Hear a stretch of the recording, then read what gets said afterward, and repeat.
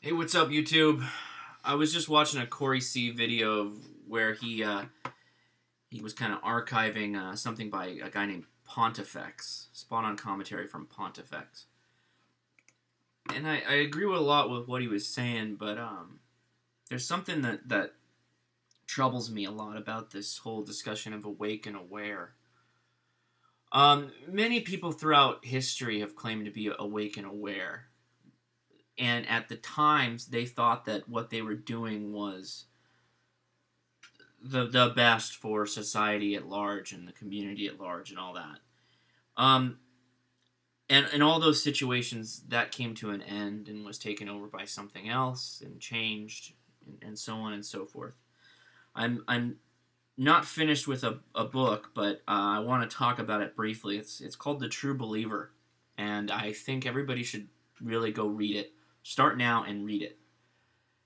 Because I think what we think, well, I think that many that's involved with this community, and particularly like a libertarian mindset, has this concept of awake and aware, and it's almost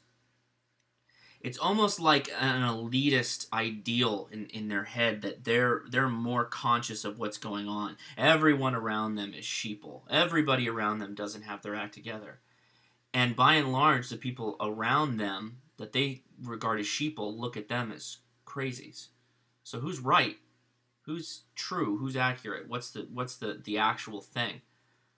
Well, on one hand, there's a whole lot of people that are involved with the system as it is right now that's making millions and billions of dollars, and they're putting people to work every day. They're working with the system that they may not 100% agree with, and maybe making small moves on the dial, making small changes in how they deal with people, how they move things, how they change things, right? Working with the system that exists. What I find is when I hear a lot of these videos that have a very strong libertarian message, it's a lot of this wake up stupid, or I'm more awake than you are, or I understand liberty and the pursuit of happiness better than you do. And that may be true. Maybe you can conceptualize it better than me, because I think there's a lot of people out there that understand it a lot more in depth at a visceral level, almost logistically, than I do. Shall Not Be Infringed is an example of one such person, I think. When he talks, you understand what he's saying as though he is almost living that way now, regardless of the shackles and bonds around him from the society he lives in. So, on one hand, I know exactly what he's saying. I don't feel it the way he does, but I understand what he's saying. And maybe I'm getting closer and closer to that point. But at the same time, I'm also got my foot, well, maybe a couple toes, still in the system that exists. Because it still exists, and you got to work with it at some point. Am I a pussy because of that? Well, the fact that that's even a comment to a lot of people that are maybe not as deep down the libertarian rabbit hole as other people is part of the problem, you know, when it comes to a lot of this stuff. There's something that I think I have to point out, because I think sometimes we forget and don't come back and say, oh, I know that, that's obvious. Well, there's a lot of people who don't know that, I think. That if you were to clap your hands and you were to go and get your every libertarian dream magically provided to you, you would have over half of the population in this country not worth a pile of shit. They wouldn't be able to take responsibility for their own lives. They wouldn't be able to do anything. And so some of you would be like, so what? F them. In fact, I'll put a bullet in their head. Or, when those 50% of the people, some of them get together and say they need, to start clamping down on things and control them, and people like Shall Not Be Infringed holding a gun, put a bullet in the ringleader's head. I'm not saying that's good or bad, and look, freedom is always good. Freedom is always great. But freedom comes, great responsibility. And most people aren't up to that game right now. They're just not there. So what does that mean? If half the people in this country really aren't, or more, whatever, I'm just throwing half out. Call it whatever you want. Even if it's 25%, it's a big pain in the ass to deal with. So what do? Get the banks out. get rid of the banks. God, get rid of the banks. Go back on the gold standard. Is it really going to do anything? Sure, it's going to do something, but there's always going to be some moron that's going to drag other people down with him because he does a stupid thing. He makes a stupid choice. So you say, all right, we'll cut out all welfare, cut out all everything that the government does that's a handout to the lower common denominator. Well, then you're going to have to, again, you're going to have to sell 50% of the people on this mentality. How do you make it go away? I'm going back to my, reset button. Are you waiting for the reset button to get pushed? Because guess what? That's pretty much the only way you're going to be able to rewrite the whole thing. How else are you going to do it?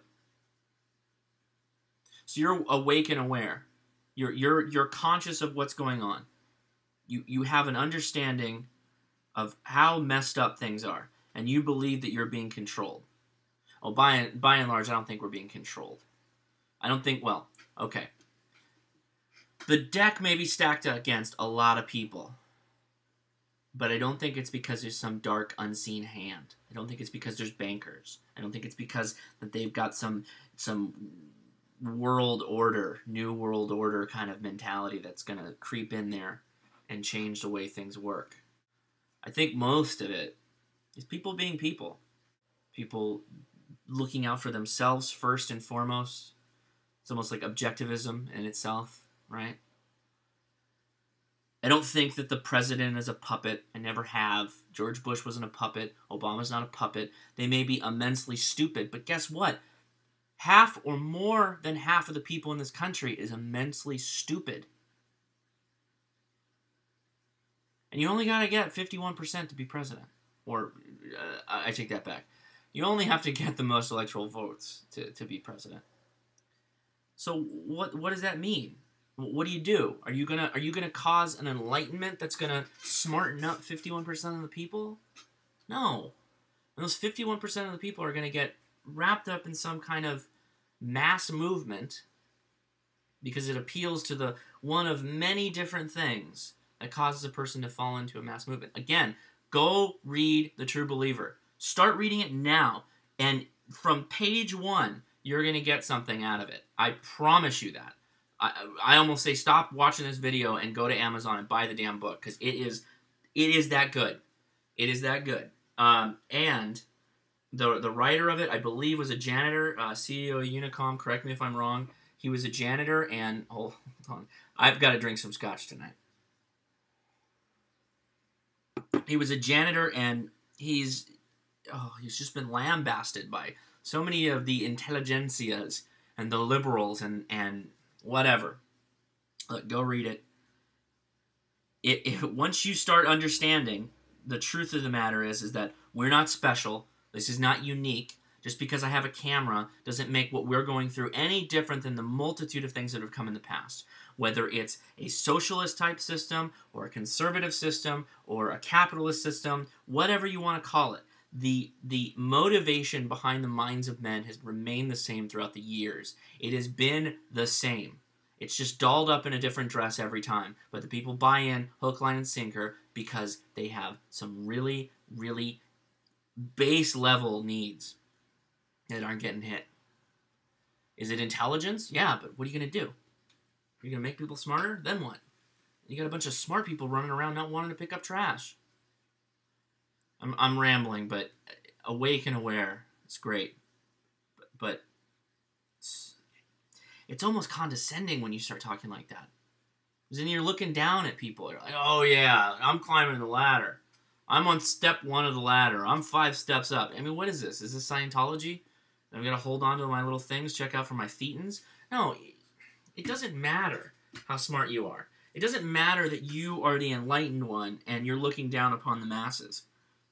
If you can't take your enlightened abilities and help bring everybody up with the understanding that you're not going to make people smarter, you're not going to make them better people.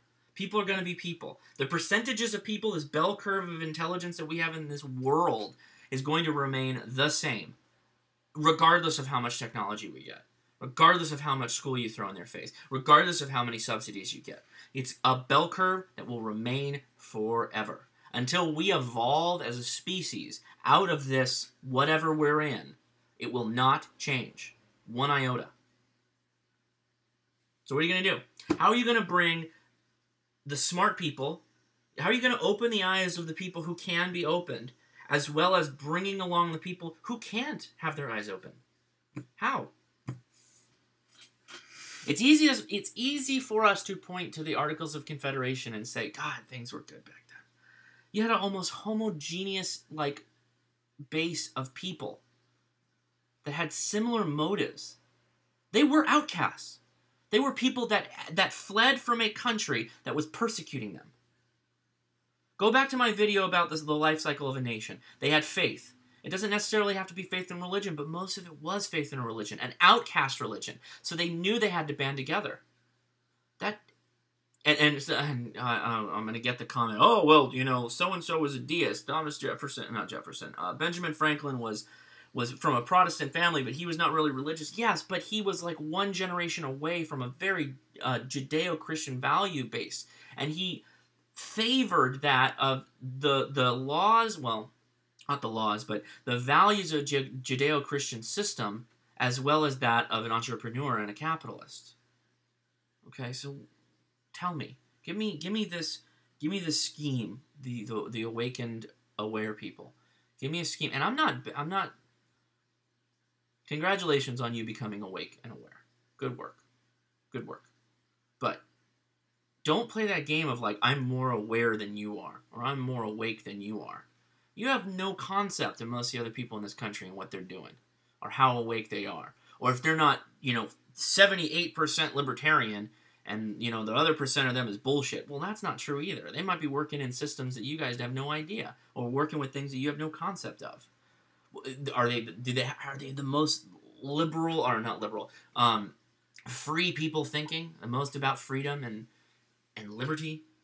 Do they think about it more than you? Are they better at thinking about it than you? Well, great. Do something with it. I'd rather have somebody that was 50% libertarian make positive change towards a direction that made some impactful truth towards that direction than talk to somebody that's 99% libertarian and says, oh, look at me. I'm so awake and aware, and I'm good, and I'm more libertarian than you. All right. Cool. So, all right. Then what? Well, just leave me alone. That's what I want. Okay, great. See ya. What do I do about this mob of morons? How do I get them to leave you alone? Because we're cool. We're cool. I've got this camera. We say similar things. We're cool. What do I do with these guys? Because I saw, you got a lot of bullets, but there's a lot of morons. You gonna shoot them all? Seems kind of a problem. Anyway, I'm not more awake or aware than any of you. You're all, in your own little way, awake in something that I don't understand. But, again, gotta get there together. Gotta move it together. If you don't want to make a choice, stupid. I'm trying to quote Rush lyrics right now. Yeah, people are still going to be there. There's still going to be morons. And if you don't move them along with you in some way, whether it be under a thumb or a hand up or get the hell off my property, you're still going to have to deal with it. And that get the hell off my property is only going to work for so long until they got too many morons and you have guns and bullets and people and so on and so forth. So cheers, it's a Saturday night, and I'd like to know what people think about this. Go get True Believer. Go get it. Read it. I want to talk more about that book. Lamb Dog, I'm talking to you. Anybody else? Haas, I think Haas would like it too. Everybody, just go get it. If you've read it or read part of it or reading part of it, make a video about it. I want to know what everybody thinks about it, because there's a lot of stuff coming up. Because it's human nature, it's gonna come up, and the more we know about the past, the more we're ready to deal with it. All right, guys, take it easy. Bye.